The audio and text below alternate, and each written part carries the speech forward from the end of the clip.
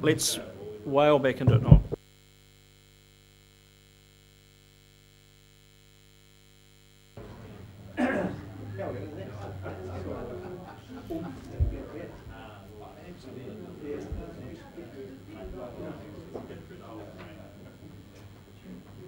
Okay, right, now let's go to item 11. Can we have order, please? Thank you. Item 11, Proposed Regional Land Transport Plan 15 to 25. Excuse me, we have the Chair of the Transport Committee, Alan Dick, presenting with Anne Redgrave. So the floor is yours. Well, thanks, Mr. Chairman. We'll just make a few comments just to add a bit of context to the plan and what significantly is different to previous plans. And it'll be a bit of a double act, so Anne will pop in when I overlook something. And we do not have a PowerPoint presentation for you. As is noted in the agenda item, formerly we had a land transport strategy and a land transport program. These are now combined into regional land transport plan, which sets the scene, looks at the issues, sets strategic and project priorities, and is the basis for allocation of funding from NZTA to those projects. One of the significant things that's changed is funding. Our funds, or in other words, regionally collected and regionally allocated funds, 5 cents a litre, that ceased this year. The accumulated balance of about 26 million will be pretty much fully expended on the already committed and prioritised projects from the last plan, which have migrated into this plan, being the Wakatu Arterial, the intersection of Pakapai and Links Road, and the allied intersection at the other end, roundabout from State Highway 2 and Napier Road, and leading into arterial, into the Wakatu Arterial. So we have funding for that. What takes its place is what they call a Regional Improvements Fund, which again is 5 cents a litre, but rather than being put aside for regional transport committees to prioritise and allocated, it goes into a central fund which NZTA will prioritise for regions that don't have a RON, or road of national significance. So Auckland and Wellington won't have access to those funds, but the regions will. However, other than setting our priorities and communicating those to NZTA, we will have lost the ability to directly finance projects, which is a bit of a shame. And the whole theme for the next foreseeable future is that there will be scarcity of funds for capital improvements other than that particular fund, because the vast bulk of N funds will continue to go to the roads of national significance. As I indicated, the project priorities, which are on page 21,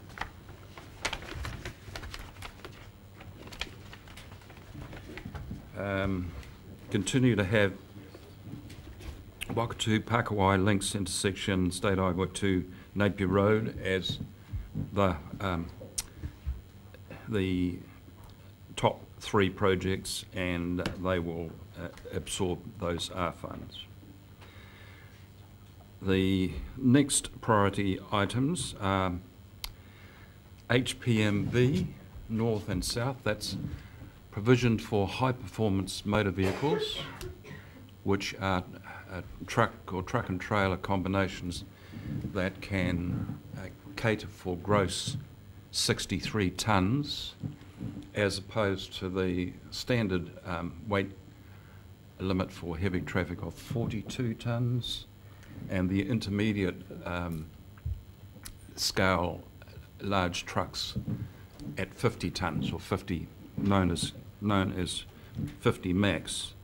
So it's very important to ensure the effectiveness and efficiency of the roading network, that in particular the state highways and even significant local roads have the capability of handling 50 max and HPMV vehicles. So the 4th priority there is HPMV to the north, State Highway 2, and the second one is HPMV to the south.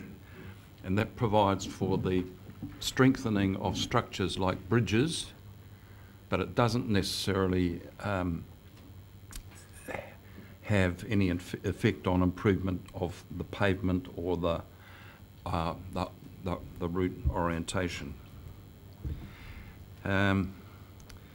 Then coming down, we've got Hastings District Council bridges for upgrading, again to accommodate the big rigs.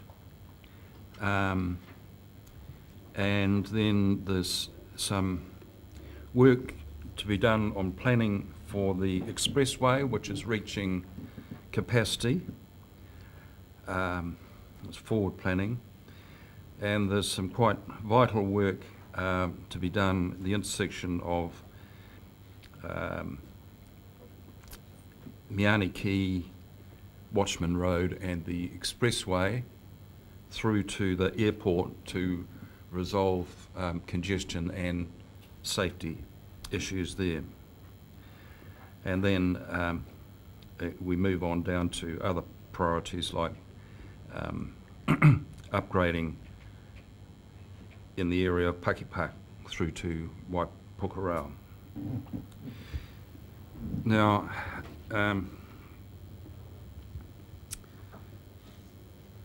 a significant shift in emphasis has really developed over the last 2 or 3 years, as we've realised that what has been provided in the present plan and migrates into this one will largely deal with the inter-regional or within regional issues to ensure the effective movement of, in particular, freight and people across the Heretaunga Plains and across the region. But the emphasis in this plan now is to consider inter-regional activities to ensure that there are no impediments within the catchment of the Port of Napier, which we consider to be our geographic region of interest and significance. Now, it's worth noting that with this very significant increases in volume that Port of Napier has achieved in recent years, that has largely been from out of the Hawke's Bay region, and it's been reliant on good transport links like HPMV on State Highway 5 to the Central Plateau, Taupo, and rail to the south, and basically export product is being collected from Manawatu, from Gisborne, again Central Plateau, Taupo, and even as far away as Wanganui. So we believe that those locations and links are critical, and accordingly there is an added focus to activities of interregional significance, and that's covered on page 34. It's worth just perhaps highlighting that schedule there. So the list includes the Expressway Pakafai and Links Road intersection improvements, HPMV to the north and the south, the need for planning for upgrading of the expressway, Kennedy Road to Miani Road, and out of region, the need to advocate for route security and effectiveness in the Horizons Manawatu, given that Palmerston North is increasingly a distribution hub for the centre of the North Island, and advocacy is also been made into the Gisborne District Transport Plan to provide for additional passing lanes on State Highway 2 North.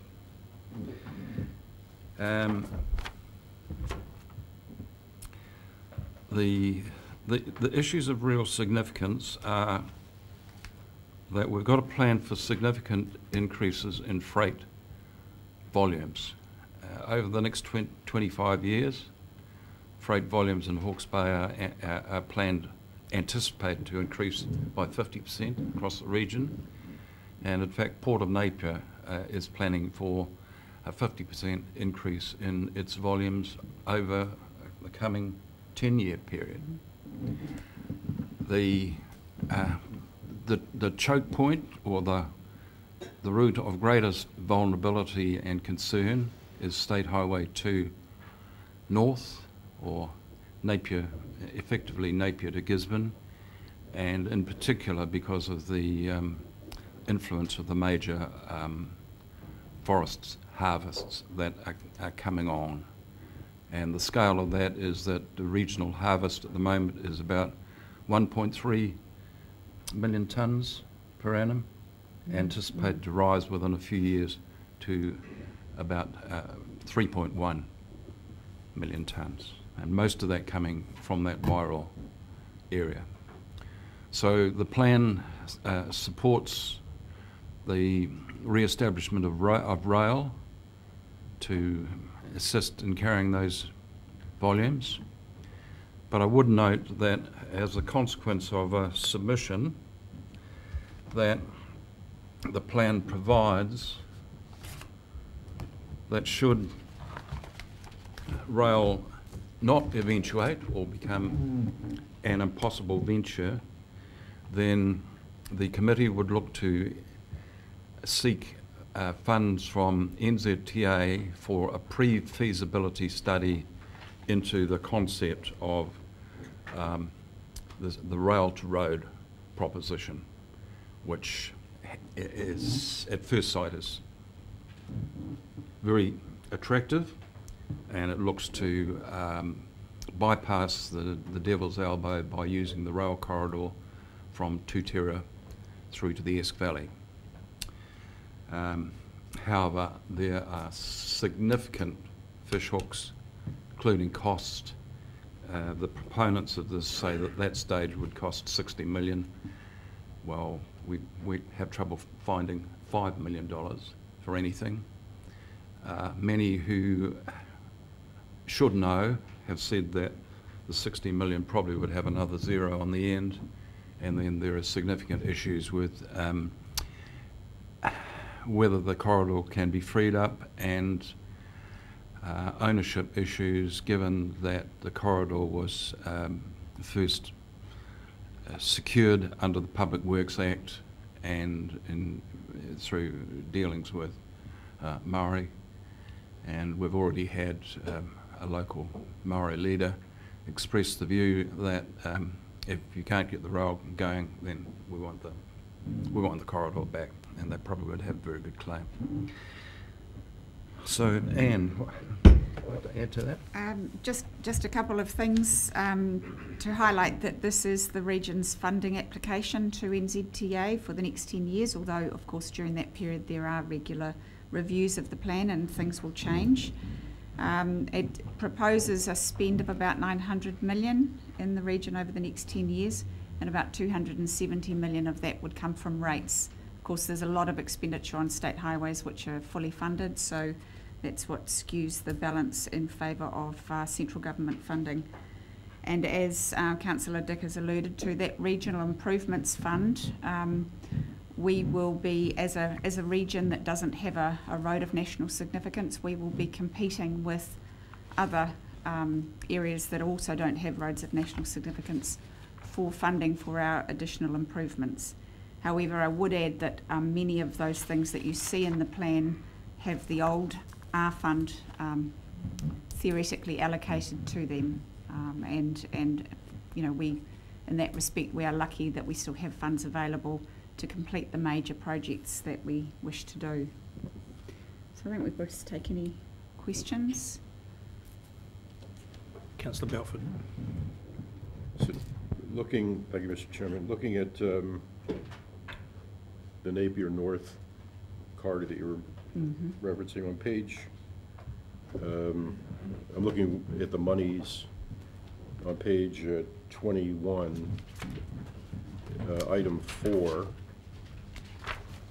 and then but that, if I understood you, that speaks strictly to bridges and structures only, right? Yes. Yeah. So then I turn to page 23, number 7. A lot of that road is actually, is that Hastings' responsibility?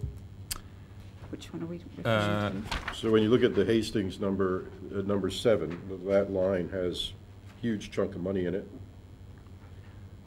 NZTA Page 21. Hastings. Maintenance Operations Renewals Program, HDC, number 7. Oh. Yes. Page 23. Yes. So that pot Yes. would include, is that the pot where monies would come from to basically keep State Highway 2 in good shape north of? No. The maintenance and operations program is separate from the improvements. So State Highway 2 improvements north is for added improvements to the State Highway for the HPMV capability. So things like bridge strengthening. I think it's mainly bridges and culverts. Well, that's the number. That's the 4 on page 21, right? Yes. But what I'm getting at is, from these numbers, can Yes. one extrapolate what needs to be spent to make State Highway 2 log truck ready? Given what the volumes that you were just talking about. Yes, state highway expenditures, even though it's running through Hastings District area, is 100% government funded through NZTA. So it's not in the HDC budget. So it's nowhere in here at all? No, it is in there. It is as a separate line item. So maintenance and improvement of state highways will be under that particular category, but it's not Hastings District Council responsibility, So even though the highway runs through. Without then getting into where the line item is it possible to come up with a number as to what the anticipated additional cost would be of dealing with the freight on that particular road? Oh, I see.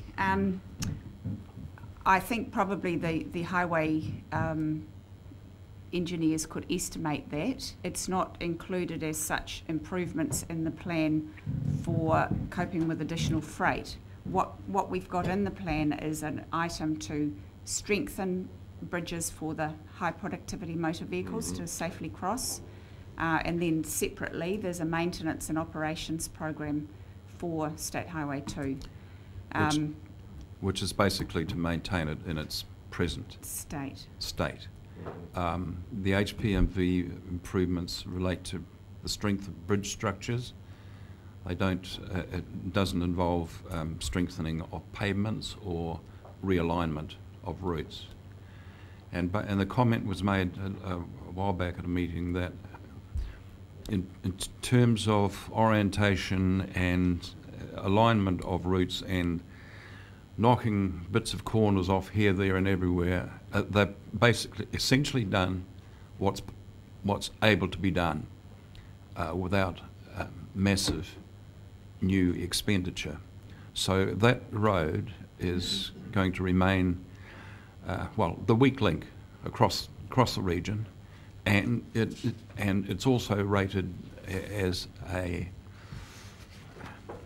at the lowest level of safety for a state highway, and it's the only state highway in New Zealand accessing a port that has that low safety rating level.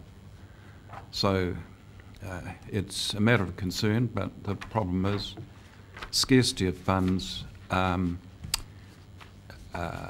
significantly increasing volumes, and the fact that in the national context,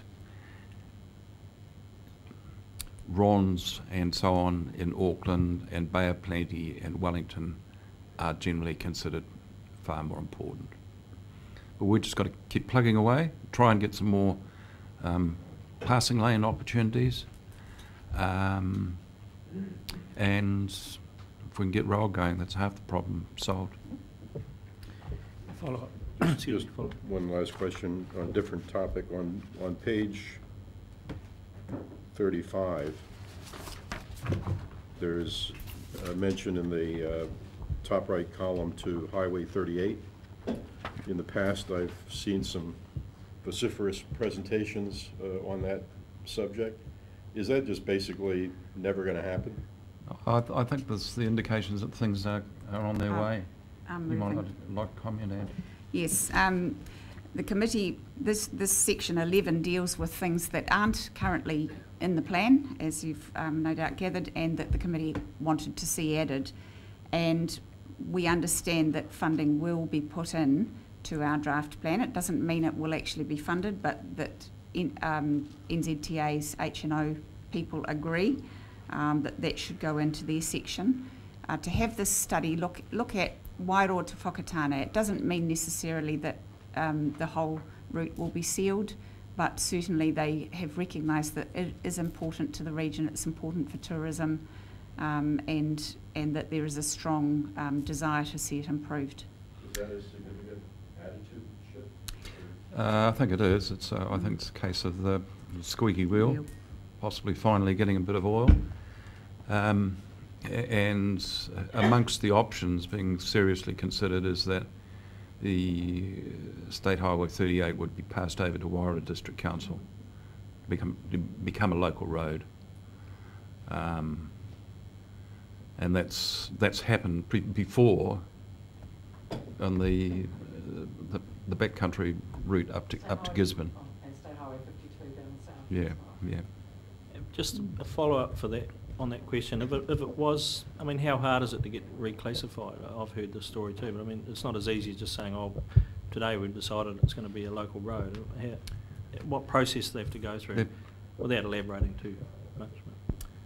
Well, they're in Wairoa and NZTA are in discussions and are keeping the Transport Committee informed, and they're also talking to Whakatane District at the other end. So I think there's a fair chance that something may well happen. Further questions? Councillor Barker. I'd like you to give your assessment on the likelihood of getting significant funding for State Highway 2 north to Wairoa. Given that whilst on one hand these things are written up as benefit to cost ratios and so on, and there's all the maths around it, but you can't ignore that a lot of these decisions are highly political. And when you look at the pressure, for example, just one example is Wellington, where Peter Dunn has built his political career on for 30 years on Transmission Gully, and it's got no improvements yet. What chances do we think we're going to have to get a significant chunk of fund money for State Highway 2, which is, for most people in Wellington, out of sight, out of mind, almost don't know where it is? How do you think our chances are realistic, putting aside all the other issues? I mean, it just seems to me to be an enormous ask, given the pressures on in Wellington, the Bay of Plenty, and in Auckland. I just think our odds are heavily outweighed on this, to be realistic. Well, I agree with you, unfortunately. But I think perhaps it's like the State Highway 38 example. If you keep on keeping on, and in a sense the way that we're doing that is putting a lot of emphasis and pressure on the rail solution, then we've got to change